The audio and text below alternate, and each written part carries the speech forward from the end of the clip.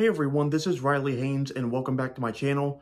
Yesterday, Deadpool and Wolverine, the new Marvel film in the MCU, just came out, and I went to go see it with some friends of mine.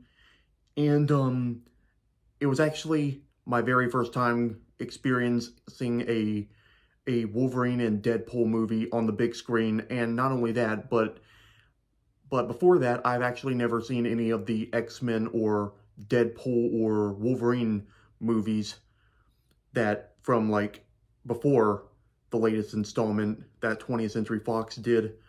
But anyway, today I'm going to give you my movie review and my thoughts and opinions on the latest Marvel Cinematic Universe installment, Deadpool and Wolverine. Let me know in the comment section, what did you think of this movie? Did you like it? Did you not like it? Or are you somewhere in between?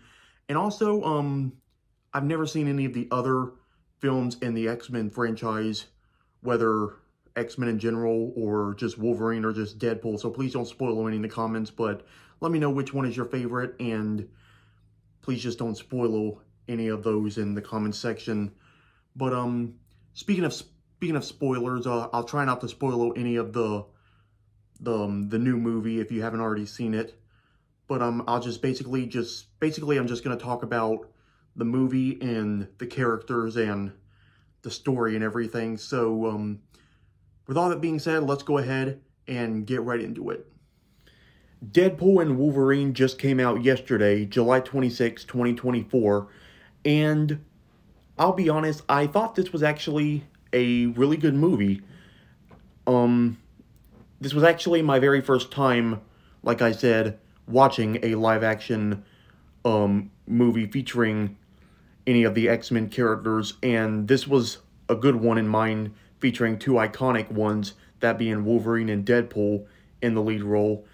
And also, this movie is very much like a Deadpool 3, so like a third installment that comes after the first two, and basically the movie starts off with Deadpool, and you don't get Wolverine until a little bit later down the road. But I also love the fact that how they did the costume design and everything, and especially for Wolverine, because for the first time in a live-action Marvel film, we actually get Wolverine's iconic yellow and blue suit, just like in the comics and 90s X-Men animated show that we've all known for so long, which, this is going to sound weird, but I've actually never seen the animated X-Men show or read any of the comics. So, but yeah, I've heard a lot of good things about a lot of X-Men movies, TV shows, and comics, and all. But, also, I loved, I like that little, there was a little puppy in the movie named Dogpool. It's kind of like a Deadpool dog, only named Dogpool, that I thought was very cute and adorable. Also, if you haven't already seen some of the trailers for this movie, then you see they brought back some classic X-Men or Wolverine villains such as Sabretooth, Wolverine's archenemy, and also I haven't seen any of the other films in the franchise, so correct me if I'm wrong, but we're introduced to this new villain, unless she was in any of the other movies, named Cassandra Nova, and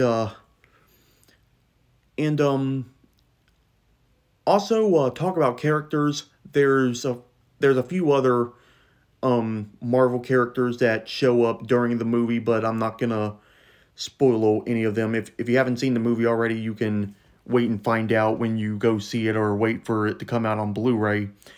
And also, I thought the action sequences were pretty good, and also I've heard on I've seen on YouTube about, like, if you go to some of the bigger movie theaters such as AMC or Cinemark, for instance, then they have really cool movie merchandise featuring Wolverine and Deadpool, and they have really cool themed popcorn buckets, popcorn bowls, and keychains and all, like seen on the poster, as well as cool drink cups and all.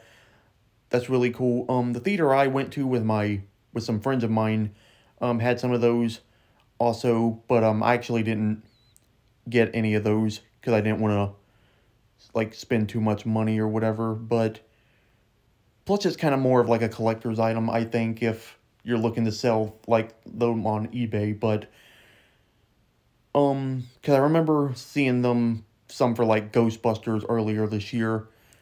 But anyway, overall, I thought this movie was really good. I think it had a nice combination of a little bit comedy with Deadpool and some action at the same time.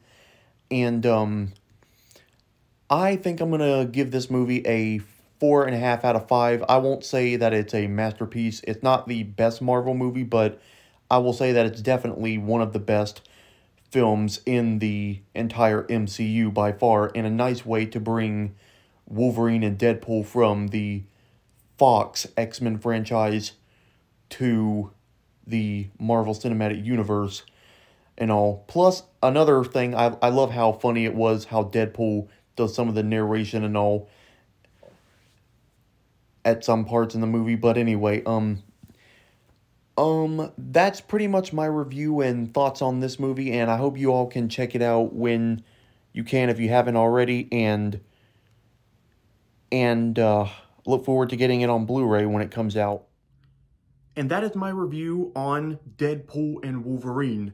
Let me know in the comment section, once again, what were your thoughts on this movie, and let me know which Wolverine or X-Men or Deadpool film is your favorite in the comment section. And as I did mention earlier, please don't spoil any of the other movies because I haven't seen those yet. But I will say that this was a nice introduction to not only the X-Men franchise in general, but a nice introduction to the two Marvel characters, Wolverine and Deadpool alone.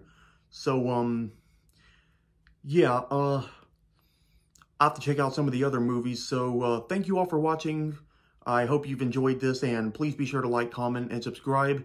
And I will see you all next time, and God bless.